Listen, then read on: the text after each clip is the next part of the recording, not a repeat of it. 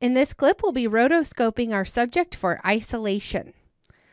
Okay, so there's actually two types of rotoscopes you can create. Now, in our case, we really only need one, but depending on your shot, you may need two.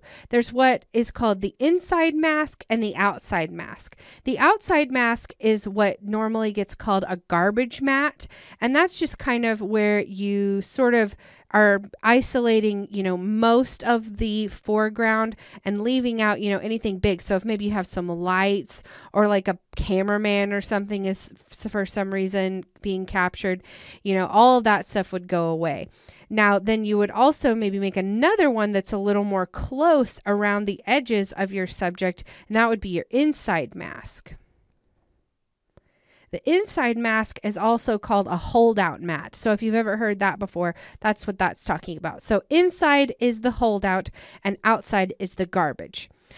So in our case, we really only need one because this is not a terrible green screen that we were working with here. So we can just kind of come in and go right around the dog, and that can work as our outside matte, and we really don't even need a holdout matte at that point. So let's go ahead and create that. I'm going to hit the tab key and add a roto node. And I'm just going to drop it right in between the dog and our key light. Now I'm starting here on, this one of these last frames here. And I'm just going to kind of draw around the dog. And you could see that automatically sets a key. Now over here, his nose kind of was getting cut off, so we can kind of push this up a little bit too. You can see it just doesn't matter that it's, not right up on him super close. And then right here where he gets, a lot taller, we can kind of bring this in like this. And let's go ahead and cusp this point. So that's something we didn't talk about a lot before, but cusp, or actually smooth it. Cusp means it's a right angle. Smooth means that you would get a little bit of some handles there. So that's what I'm wanting. And then I'll grab my selection tool, select all, and kind of pull that out.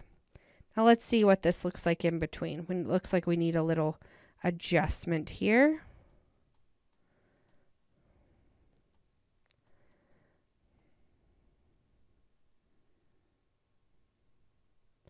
And I'm just kind of scrubbing through to make sure that nothing's getting left out. And he doesn't really move much up and down before this. So looks like we're good on that. Perfect.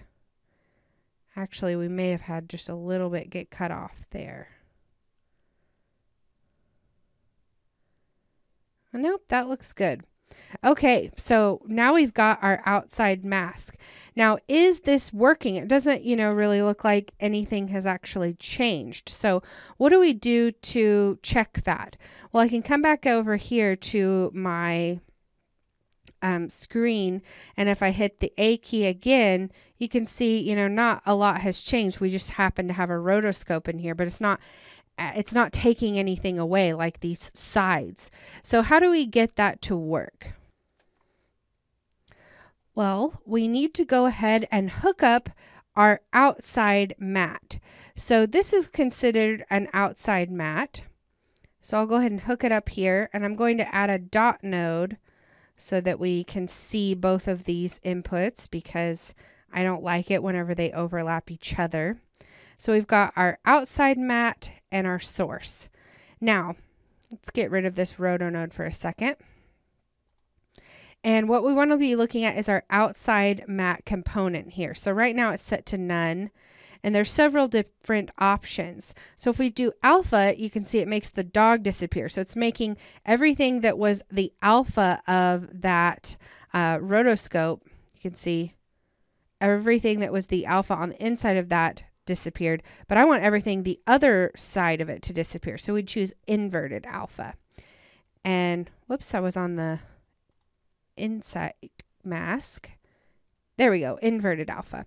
So the outside mask, when set to inverted alpha, will take everything outside of it away if you've drawn it in a circle around your subject, basically. So this is perfectly what we want. Now, normally, if you were drawing a garbage mat, you know, that was kind of like on the side over here, maybe around that, and then another one over here, you would just do alpha, and then that would be working for you. So now all we have to do is start working with the controls, the screen mat controls, to kind of get the dog to have a little bit more of a solid alpha instead of kind of this black and white sort of, you know, hazy. We want it to be a lot more solid, like this area over here. So let's jump into our next lesson where we'll learn about our screen mat controls.